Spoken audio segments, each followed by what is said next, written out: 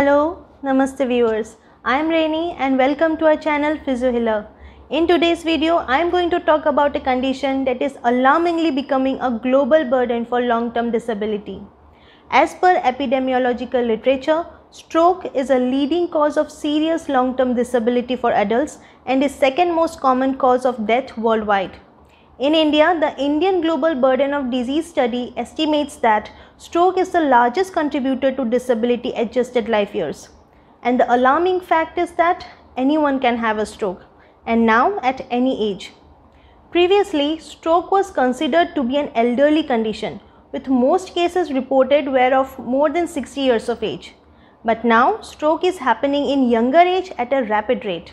As per study, worldwide around 2 million individuals in the age group of 18 to 50 years experience stroke, and these numbers are continuing to rise. But as threatening as stroke sounds, it is preventable.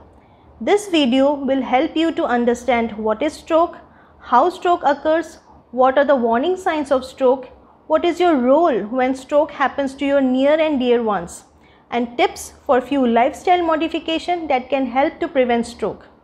This video is also the first of a series about stroke rehabilitation, and I will be covering about life of patients after stroke, their psychology, do's and don'ts after stroke, and how physiotherapy helps in rebuilding the life of a stroke victim.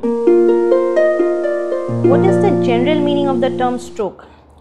Stroke is an act of hitting or striking someone or something like a blow.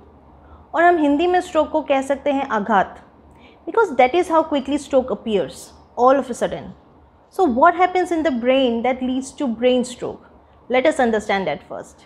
Blood supply to our brain is carried by two arteries. Internal carotid artery that supplies 80% of blood to the brain, and vertebral artery that supplies remaining 20%. They both form circle of Willis and spread their branches all over the brain to supply blood. Blood carries oxygen to our brain. Stroke happens when blood flow to the brain is reduced or completely cut off. The area of brain that receives less blood gets damaged due to lack of oxygen, and it is called stroke. Stroke can happen in two ways. First and most common type is ischemic stroke. It happens when the brain's blood vessels become narrowed or blocked, causing severely reduced blood flow, which is also known as ischemia. These blocked vessels are caused by fatty deposits or blood clots or other debris that may form within the blood vessels or travel through the bloodstream, mostly from the heart, and lodge in the blood vessels in the brain. If the clot form within the blood vessels, it is called as thrombus, and if that clot has traveled from elsewhere, such as from heart, and lodge itself to one of the brain's blood vessels, then it is called an embolus. So ischemic stroke can be divided into thrombotic stroke and embolic stroke. Embolic stroke most often happens due to irregular heartbeat, known in medical term as atrial fibrillation. The second type is hemorrhagic stroke. It occurs when a blood vessel in the brain ruptures or leaks. Factors that may lead to hemorrhagic stroke are uncontrolled high blood pressure, over-treatment with anticoagulants, that is blood thinners, aneurysms, that is bulges at weak spot on your blood vessels, or rupture of a thin-walled tangle of blood vessels, which is known as arteriovenous malformation. When a person is having a stroke, they may appear suddenly confused. They will have difficulty in understanding speech, and when they try to speak, their words may get slurred. They may suddenly find it difficult to raise their arms or control one half of the body, that may cause them to stumble, lose their balance and fall. One side of mouth may droop when they try to speak or when they are asked to smile. They may have problems seeing clearly as vision gets blurred. A sudden severe headache, which may be accompanied by vomiting, dizziness, altered consciousness, or bleed from ear, nose and throat, may indicate severe stroke. When you or someone near is having these signs and symptoms, think fast and act fast. F stands for face. Try to smile or ask the person to smile. See if the side of the mouth droops. A stands for arms. Try or ask the person to raise both arms. See whether one side of arm is unable to rise. S stands for speech. Try to speak a simple line or ask the person to repeat a line. Check whether the speech is getting slurred. Last is T and it stands for time. In this situation, every minute counts. If you experience such symptoms on yourself or observe in someone else, don't wait for the symptoms to stop. Call emergency and reach hospital immediately. It is essential that the primary treatment is given as soon as possible because most stroke, especially ischemic stroke, is reversible if correct treatment is given within 3-hour period of time. In case of ischemic stroke, if the thrombolytic therapy is given within 3 hours of onset, then blood supply can be restored that will reverse the symptoms of stroke. In case of hemorrhagic stroke, immediate surgery is needed to repair the ruptured blood vessel. Sometimes it may happen that symptoms of stroke will appear for few minutes and disappear completely, or may disappear in less than 24 hours even without treatment. This is called the mini stroke, or in medical term transient ischemic attack, that is TIA.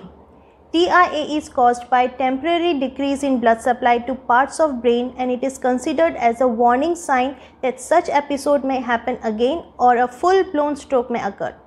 So whether it is a mini stroke or an actual stroke, make sure you reach hospital as soon as you can. Now that we are clear what is happening to the brain when stroke occur, let us understand what is causing these changes and how we can prevent it. There are few modifiable and non-modifiable risk factors of stroke. Non-modifiable risk factors, or the factors that we cannot control, are age, gender and heredity. Chances of intracranial atherosclerosis or plaque formation is more with increase in age. This may lead to ischemic stroke. There is much less difference, but stroke occur more often in male than in female. But mortality rate due to stroke is higher in female than male.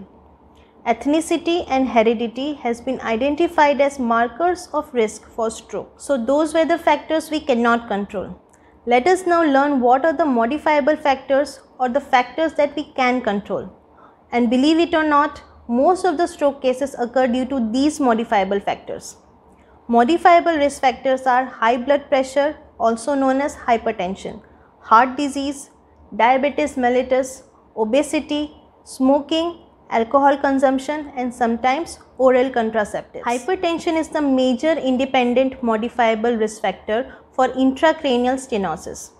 The impact of hypertension as a risk factor for atherosclerosis is established from autopsy studies. Various cardiac diseases have been shown to increase risk of stroke, but atrial fibrillation is the most powerful and treatable cardiac precursor of stroke. Diabetes mellitus causes an increased susceptibility to atherosclerosis and increased prevalence of other risk factors such as hypertension, obesity and abnormal blood lipid. Obesity is positively related to hypertension and with stroke incidence. As per study, excess body weight is the 6th most important risk factor contributing to the overall burden of disease worldwide. Cigarette smoking increases risk of ischemic stroke nearly 2 times. Study shows that subjects who had stopped smoking demonstrated prompt reduction in major stroke risk within 2 to 4 years. Ischemic stroke showed a curvilinear relationship with a protective effect of alcohol for low to moderate consumption and increases risk for high consumption. Heavy alcohol consumption increases the risk of any stroke, while light or moderate alcohol consumption may be protective against ischemic stroke. Lastly, oral contraceptives with high estrogen content can be a risk factor for stroke. William Shakespeare had once said, "Our bodies are our gardens, our wills are our gardeners." A healthy lifestyle not only changes your body, it changes your mind, your attitude and your mood. And if we do that willingly, it becomes a healthy investment. Few tips to keep your body stroke free are: eat food low in saturated fats, trans fats and cholesterol, and high in fiber. Limit salt intake if you already have a blood pressure. Keep your body weight within normal range of body mass index. Get regular exercise to stay fit, not skinny. Quit smoking and limit your alcohol intake. Get a regular health checkup for cholesterol, blood pressure, diabetes and heart diseases. If you have any question or suggestion about today's video, please write in the comment section. If the video was helpful, don't forget to like, share and subscribe. See you on the next time. Bye-bye.